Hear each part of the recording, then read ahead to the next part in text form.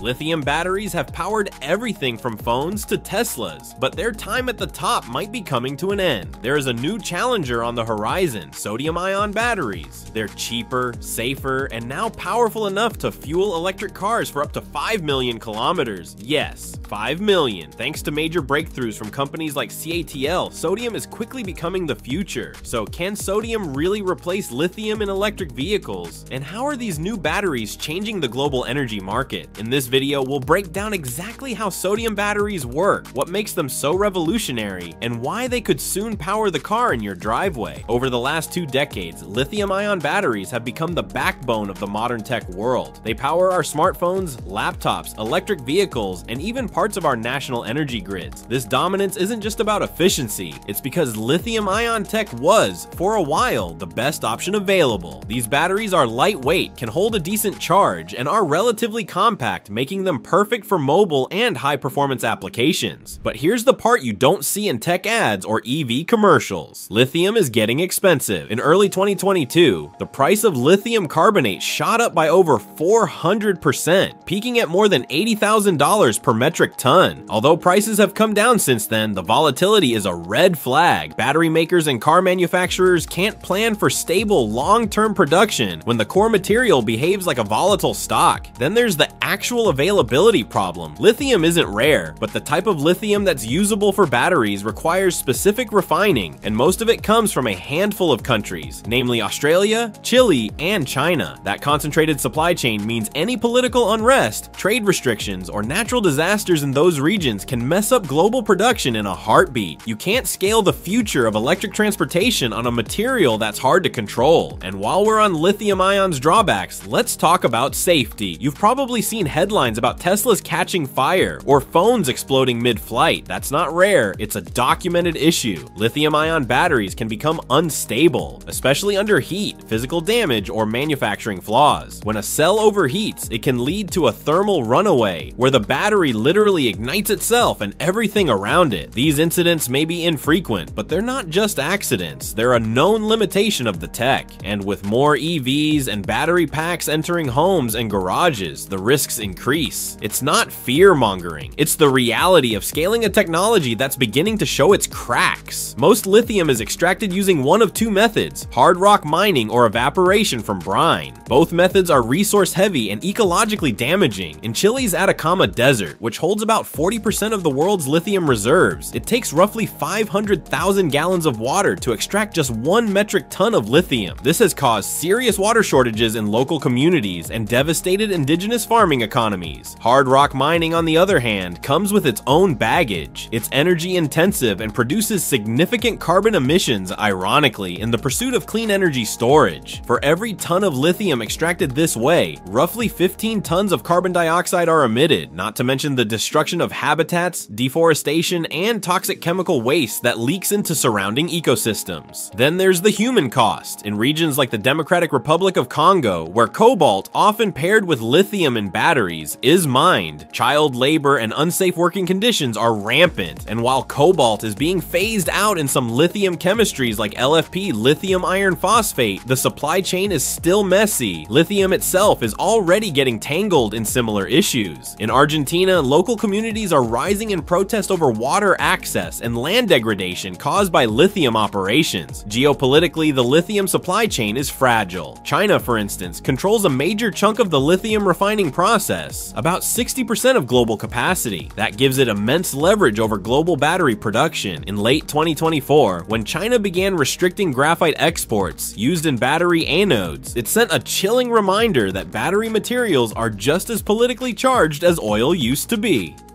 Now, car manufacturers, governments, and energy companies all know that depending solely on lithium is unsustainable. The EU, for example, has already begun labeling lithium as a critical raw material and is investing billions into alternative battery research. The US Department of Energy launched several initiatives in 2023 to fast-track post-lithium storage tech, with sodium, zinc, and even solid-state batteries getting attention. And it's not just about EVs. Utility-scale storage, smart grid grids, and home battery systems all need scalable, cheap, and safe batteries. Sodium fits that bill and does provide some unique advantages. Sodium-ion batteries are just what they sound like.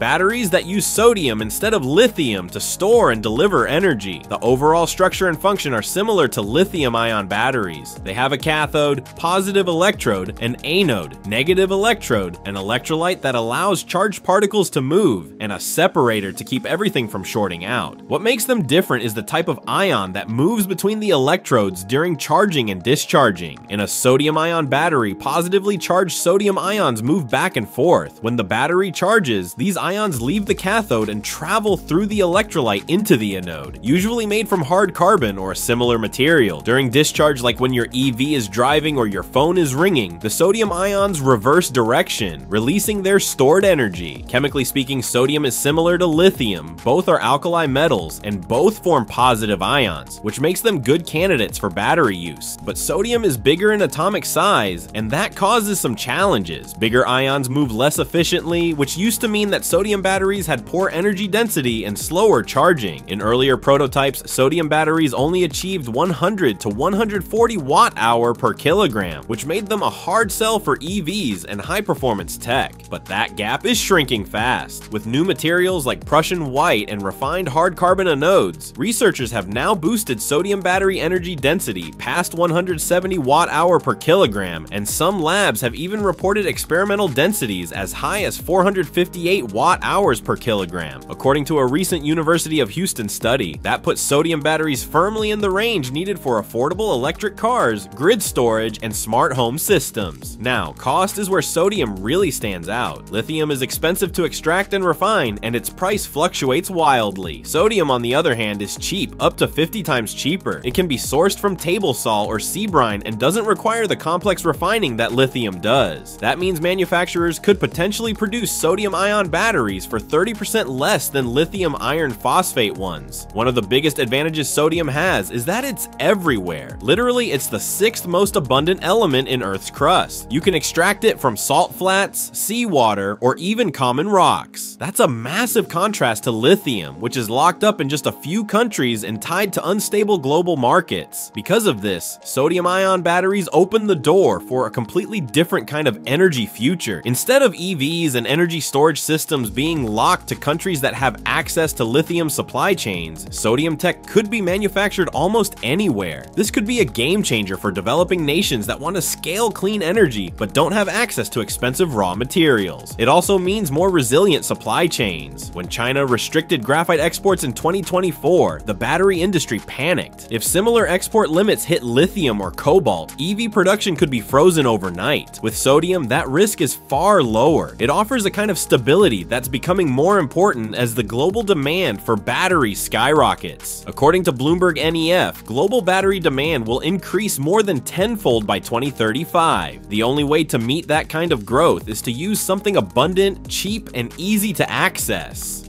Sodium checks all those boxes.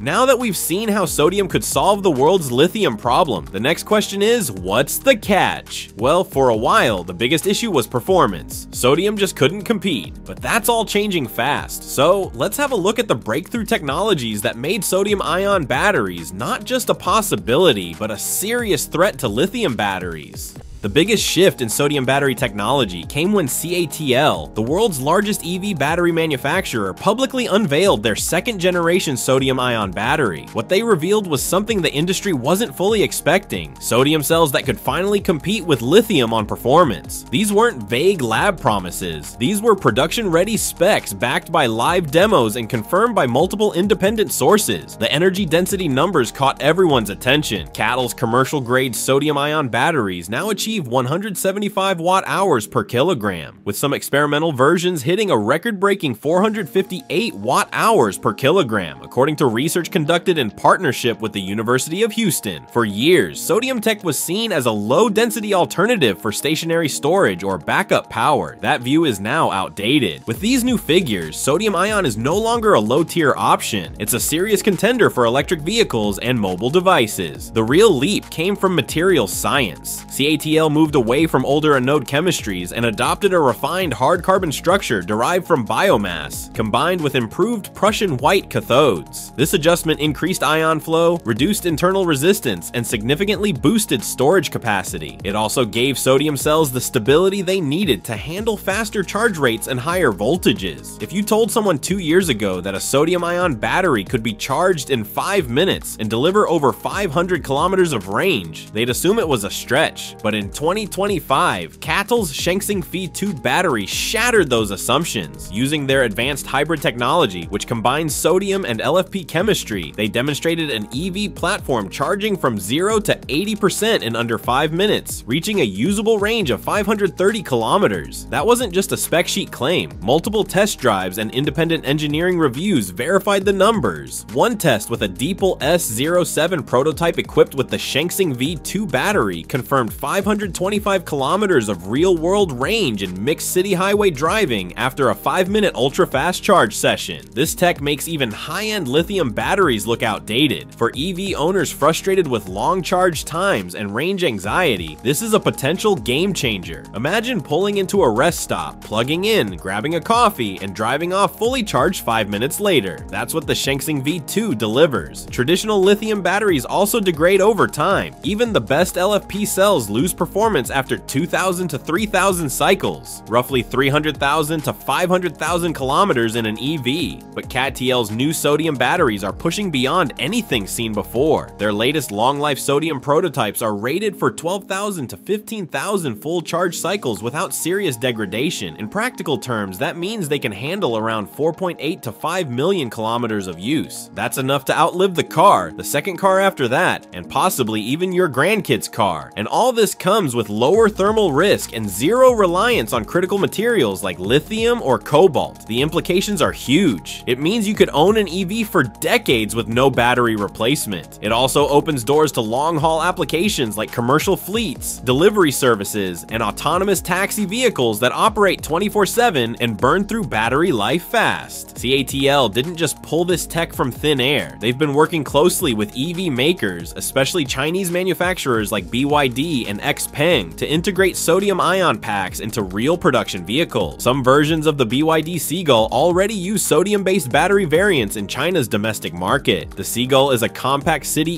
EV priced under $10,000, and its sodium battery pack allows it to deliver solid range with lower cost and higher safety. Tesla has also been linked to sodium-ion development through supply chain rumors, particularly involving CATL's plans for low-cost battery packs for emerging markets. While not confirmed publicly, insiders report that Tesla is testing sodium batteries for future small models or robo-taxi fleets where ultra-long cycle life and low cost matter more than maximum performance. What's more, sodium-ion tech is format compatible with existing EV platforms. That means future cars won't need entirely new battery architectures to make the switch. This reduces development time, lowers costs, and speeds up rollout. Expect to see sodium batteries appearing in scooters, buses, home storage systems, and then quietly in mainstream EVs, starting in China and then moving west. So now that sodium can go head-to-head with lithium on speed, range, and lifespan, what does that mean for the companies still invested in the old way of doing things? Let's take a look at the collision course between legacy automakers and this disruptive new battery tech, and why some giants may not survive what's coming. The EV market is moving fast, and not everyone is keeping up. While new players like BYD, XPeng, and NIO are charging ahead with next-gen battery tech, some of the biggest names in the industry are at risk of falling behind. Companies like Toyota and Volkswagen have spent billions building supply chains, factories, and partnerships around lithium-ion technology. That's a problem because the shift to sodium-ion batteries is already happening, and it's happening fast. Toyota, for instance, has only recently begun rolling out its first mass-market EVs, while still clinging tightly to its hybrid lineup. Meanwhile, it has invested heavily in solid-state lithium technology, which is promising but still years away from commercial readiness. The same goes for for Volkswagen. Despite ambitious goals for electrification, much of its battery development is tied to lithium platforms. As sodium batteries become more practical and affordable, these companies are faced with a choice: double down on old tech or scramble to pivot. But pivoting isn't easy when your entire manufacturing ecosystem is optimized for lithium cells. That includes battery form factors, thermal management systems, and even software. By the time legacy automakers retool and sign new contracts for sodium-based cells, Chinese competitors may have already eaten into their market share. Especially in the low-cost EV segment, 2025 is already shaping up to be the year sodium-ion batteries go mainstream. It's not just CATL anymore. Hina Battery, in partnership with the China Three Gorges Corporation, began mass production in early 2025, targeting energy storage and low-cost EVs. CATL followed closely with production-ready cells integrated into smaller EVs and commercial vehicles. The volume is no longer small batch or experimental. CATL's sodium batteries are being rolled out in thousands of units monthly, with plans to scale to millions. By 2026, they're expected to hit full integration into smart energy grids, public buses, and even urban delivery fleets. And this is just the beginning. According to market analysts, the global sodium-ion battery market is projected to grow at a compound annual growth rate, CAGR, of over 22% through the next decade. Pair this with the fact that sodium-ion batteries can also help to clean up the supply chain. The growth rate might be higher. Mining for lithium and cobalt has serious environmental consequences. In contrast, sodium is easy to extract, doesn't require massive amounts of water, and is widely available without geopolitical strings attached. This changes the sustainability equation in a big way. Less mining means fewer carbon emissions, less land degradation, and lower water usage. Battery production could also become more localized. Countries without lithium resources can now participate in the EV and energy storage market by sourcing sodium domestically. This reduces emissions from global shipping and creates regional manufacturing opportunities. This technology also simplifies end-of-life recycling. Sodium-ion cells are made from non-toxic materials, which means less hazardous waste and easier processing. Combine that with the longer cycle life of sodium batteries, often exceeding 10,000 charge cycles, and the environmental impact over time becomes dramatically lower. Sodium-ion batteries are no longer a lab project or a maybe someday idea. They're real, they're rolling off assembly lines, and they're already reshaping markets in China and beyond. They charge faster, last longer, cost less, and are safer, and they don't require materials controlled by just a few countries. It's hard to say if lithium will disappear entirely. After all, it still has a place in high-performance applications. But for the average consumer, for public transit, for rural electrification, and for building a cleaner, cheaper energy future, sodium is already starting to win, and as more companies adopt it, economies of scale will only speed up the shift. This feels like a moment people will look back on, the year we stopped relying on rare, risky materials and started building a truly scalable global battery solution. The electric future is happening, and sodium just made it way more accessible. So what's your take on sodium-ion batteries? Do you think they're ready to take over the EV world? Drop your thoughts in the comments. We'd love to hear from you. And if you enjoyed this video, make sure to give it a thumbs up and subscribe for more deep dives into the tech that's shaping our future. Until next time, stay curious and stay charged.